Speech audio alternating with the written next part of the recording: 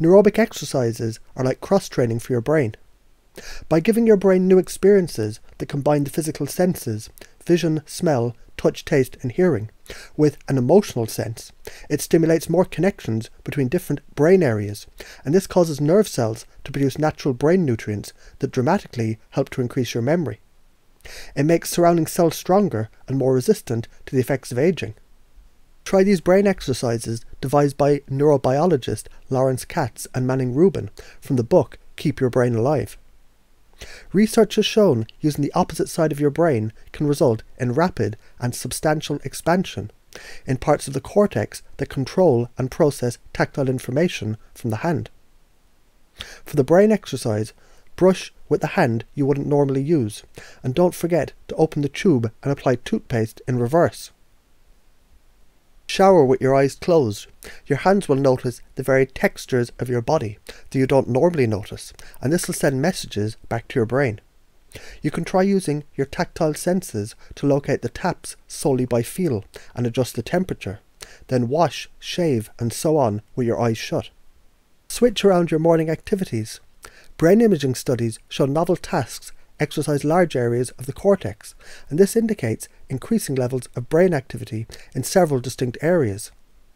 This activity declines when the task becomes routine and automatic. You can try to get dressed after breakfast, walk the dog on a new route, or change to a new TV or news station. Turn familiar objects upside down.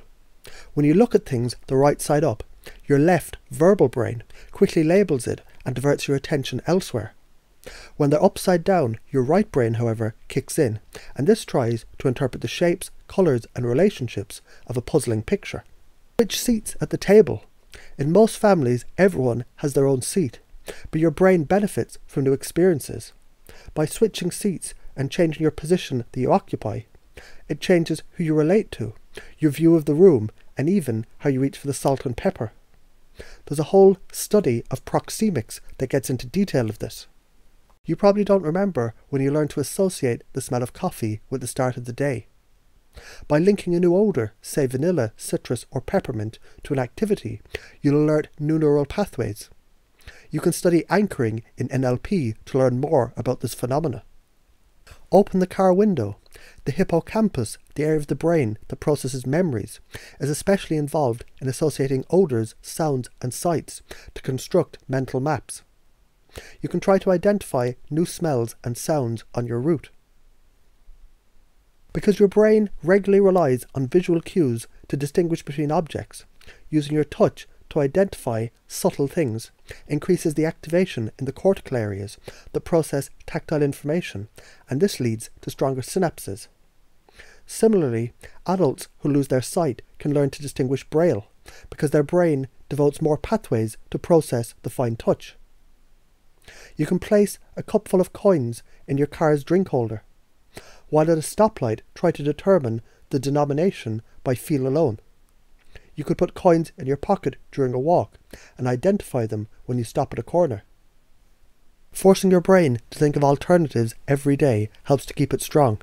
For a brain exercise, pick up an ordinary object and try to think of 10 different ways that the object could be used. Supermarkets are designed to have the most profitable items at eye level. When you shop, you don't really see everything that's there. For a brain exercise, stop in any aisle and look at the shelves from top to bottom. If there's something you've never seen before, pick it up, read the ingredients and think about it. You don't have to buy it to benefit, but you've broken your routine and experienced something new. Art activates the non-verbal and emotional parts of the cerebral cortex. When you create art, you draw on parts of your brain that are interested in forms, colours and textures, as well as thought processes that are very different from the logical, linear thinking that occupies most of your day. Scientific research has repeatedly proven social deprivation has severe negative effects on overall cognitive abilities, so force yourself to engage in more social activities. When we read aloud or listen to reading, we use different brain circuits than when we read silently to ourselves, so practice alternating between them. Your olfactory system can distinguish millions of odours by activating unique combinations of receptors in your nose. There's a direct link to the emotional centre of your brain. so new odours can evoke unexpected feelings and associations. For brain exercise, choose a cuisine unfamiliar to you and browse the variety of novel vegetables, seasonings and packaged foods. You can check out my video on increasing creativity for more. To learn about herbs, supplements and natural treatments, or to book a consultation, check out my website.